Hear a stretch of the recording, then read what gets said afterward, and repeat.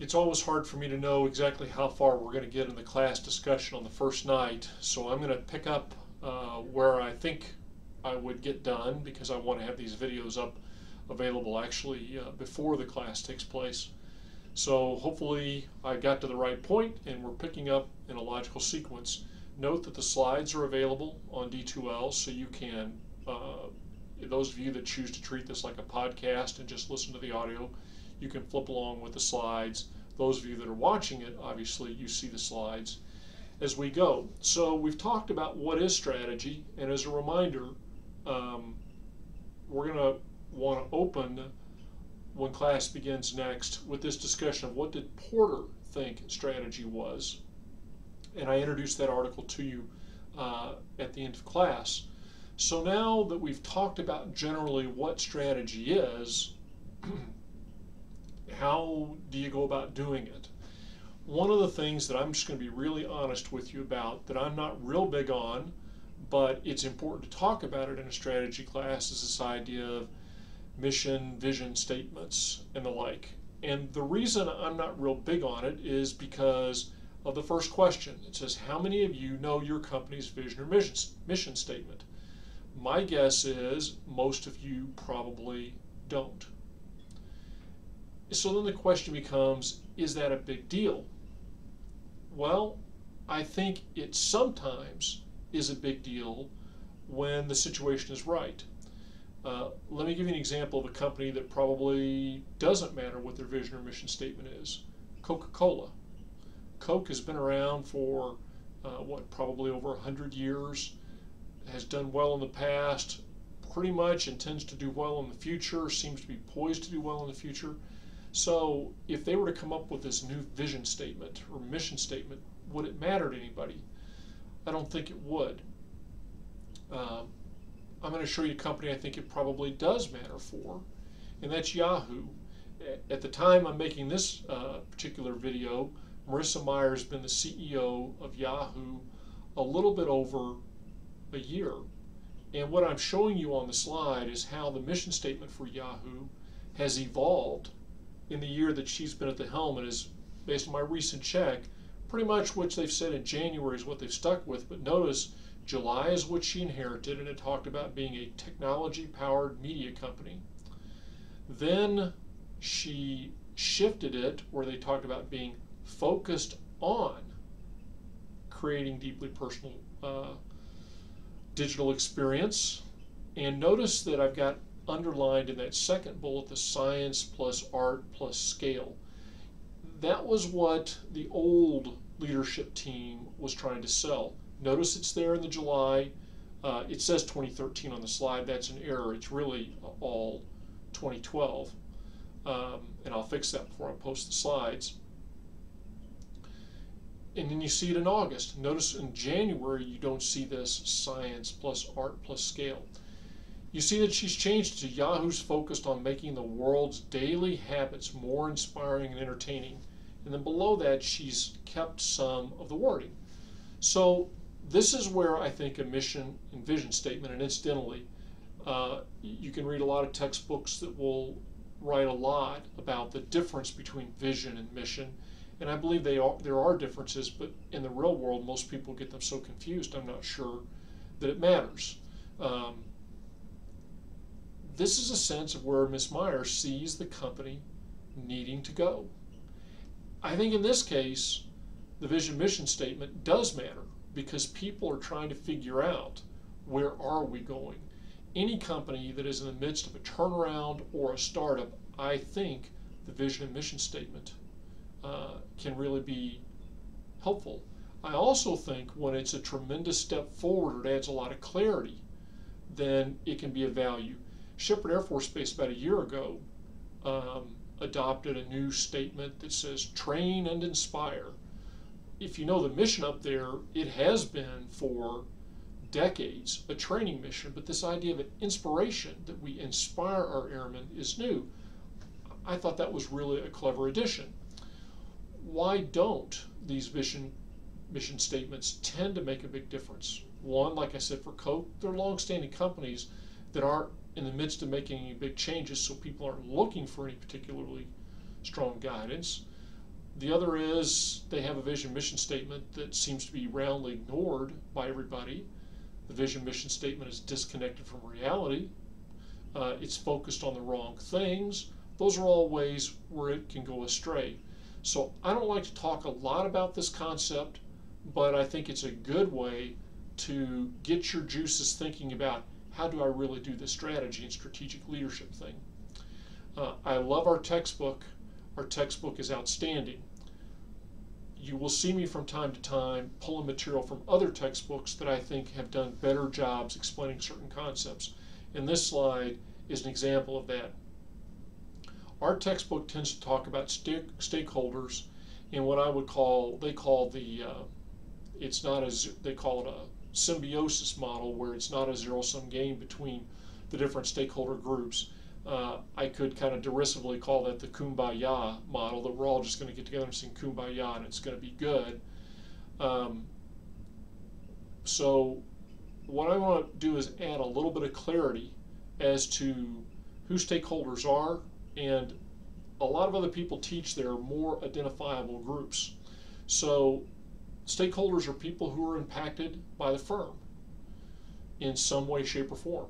And that can be a lot of people. It's not just shareholders, it's not just employees, and it's even not just customers, as you'll see. So one set of stakeholders, in another book they call the capital market stakeholders. These are the people who own the company or who have a financial stake in the company.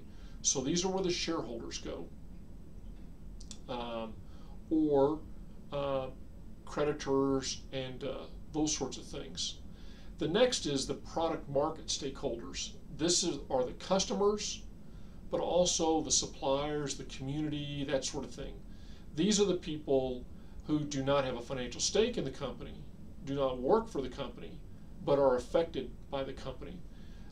Not always will the interest of each of those little subgroups inside that stakeholder group align with one another.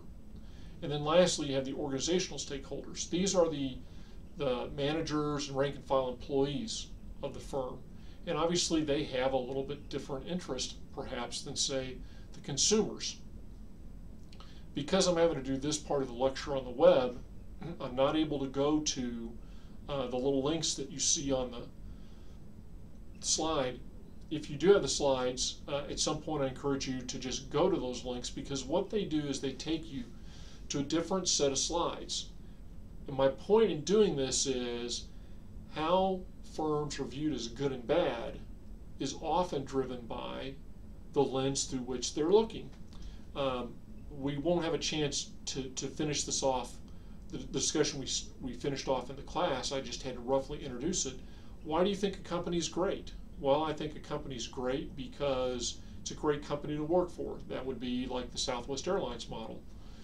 If you look at Southwest Airlines as far as their capital market stakeholders, they've done a great job of paying their debt. In terms of their stockholders, really not much going on for the stockholders. They've had very little price change. That it really doesn't even match the market. In fact, I didn't go back and check it for this period of time, but there's long periods of time in Southwest recent history where you'd have been better off buying a CD than in investing in Southwest stock. Then you've got which companies are widely respected and considered to be the best. Well, Apple would fit into that. And if you're an Apple shareholder between, say, 2008 and the fall of 2012, man, you did great as a capital market stakeholder. Since then, not so much. And then you say, well, it's a great place to work, so it's great for employees. For the actual employees of Apple, probably true. But remember, Apple outsources most of the construction of manufacturing construction of the actual devices. So if you're working for Hanhai or Foxconn, as it's commonly known, in China, Apple's not such a great company to work for. Now, that's by Western standards. By all the other manufacturers in China, it's probably just about as good as the rest. So what you want to see in this is, in the kumbaya world, well, if I do good by my employees, they'll do great products, and when we make great products, they'll sell really well, and the stock price will go up, so the capital market stakeholders will be happy, and oh, everybody's happy. And I agree, it can work that way. That just doesn't happen very often. And then, as Mr. or Ms. CEO, when those people are vocal, you may be forced to try to decide whose interests you have to satisfy. Here's an example. Apple, for a long time, well, as long as Steve Jobs owned the company, he didn't want to pay a dividend. Apple had literally hundreds of billions of dollars in cash. I think that's true, hundreds of billions of dollars in cash. In cash, when Steve Jobs passed away. No dividend. Capital market stakeholders not real thrilled with that, even though obviously they'd done well with the stock price run-up. So they wanted one thing, whereas if you're an employee for Apple, you kind of like all of that cash buffer because that guarantees you that there's going to be a lot of innovation. I've already hinted at this. Are they mutually exclusive? Not necessarily, but probably even in the best of times, they're not going to align perfectly, and there's going to be times you're going to have to disappoint some and please others. And so, how do you decide when to do that? This is something that just gets a very quick mention in the textbook, but I think it's an important way to sort through it because it's one of those frameworks that's going to help you understand what's going on in the real world. And it's this idea of power, urgency, and legitimacy. As a CEO, you can figure out, frankly, who's going to cause you the most trouble when you look at how much power do they have, how much urgency do they have, and how much legitimacy do they have. The power is real clear. And this is, can they make you do things or can they hurt you? Who can hurt a company and a CEO? Well, customers can if they were to act en masse, if you have a diverse customer base. Stock analysts can hurt you. Activist shareholders can really hurt you. And this is a trend that we're going to see as we look at companies, how now people that own even relatively small blocks of the stock can really have an outsized impact on what companies choose to do because they're able to marshal some degree of power. So there's power. That's just the raw, I can make you do this because I got you. The next is this idea of urgency. The easiest way to explain this is sometimes we let sleeping dogs lie. Yes, a stakeholder group may have a lot of power.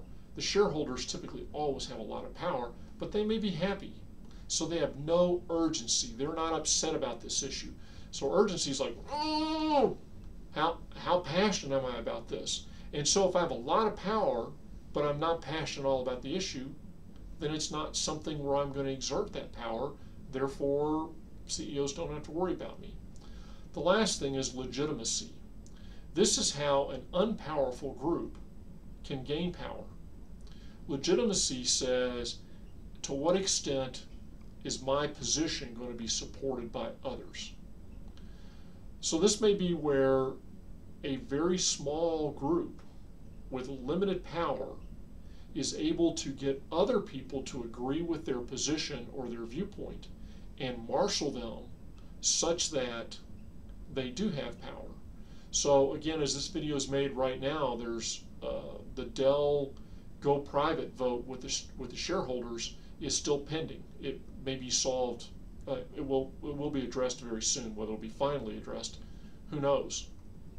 Relatively small blocks of voters are weighing each other to each side, and you see Carl Icahn, the raider, trying to get a lot of people to agree with him that the deal is underpriced. So you see people using their position, trying to generate legitimacy, so basically they'll go, come on, follow me. And then by assembling all these other groups, you will gain power even though you didn't initially have it. This is something as a CEO you have to look at. So I think that's a very useful model. How powerful are they? How upset are they? How legitimate are their positions likely to be seen, and can they bring other groups around to agree with them that have more power? So to sum up this introduction to strategy, what I want you to walk away with is this is a very dynamic, ongoing process. The first part of the chapter points out so well that you're looking for a sustainable competitive advantage, and there really isn't today any better example of that than Nokia. How they went from being the top cell phone manufacturer to right now an afterthought, frankly, in just a few short years. Same thing with BlackBerry. Went from, they kind of displaced Nokia, and they were the darling cell phone company, and now they're up for sale. So it's a dynamic process of trying to gain a competitive advantage and keep it. Because the world is always changing, it's inevitable that you're going to make changes. Second, strategy is this idea of analysis, decisions, and actions. Or as Porter would say, and when you read the article, this is what you need to be focusing on: position, trade-off, fit. And we'll be talking about that. Actually, I'm going to want you to explain that to me in class when we next meet.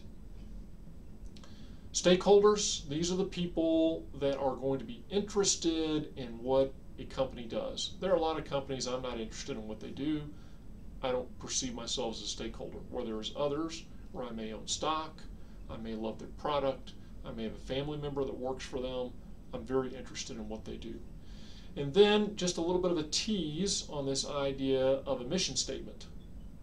And the reason I think that's going to come in is it's going to help us when we start to look at the firm in terms of its external environment, its internal environment, and then the position it's adopting to try to go forward.